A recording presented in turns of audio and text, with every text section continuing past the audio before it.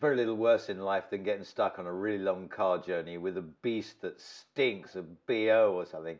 And it doesn't matter whether that beast is human or canine, it's still So car manufacturers have been aware of this problem since 1895, when a car was first offered with its own car vase. And a car vase was a standard bud vase with a flattened back, with a clip on it that enabled it to be fixed to the dashboard or a window. And Henry Ford offered these as a standard accessory in his Detroit electric car, introduced in 1922.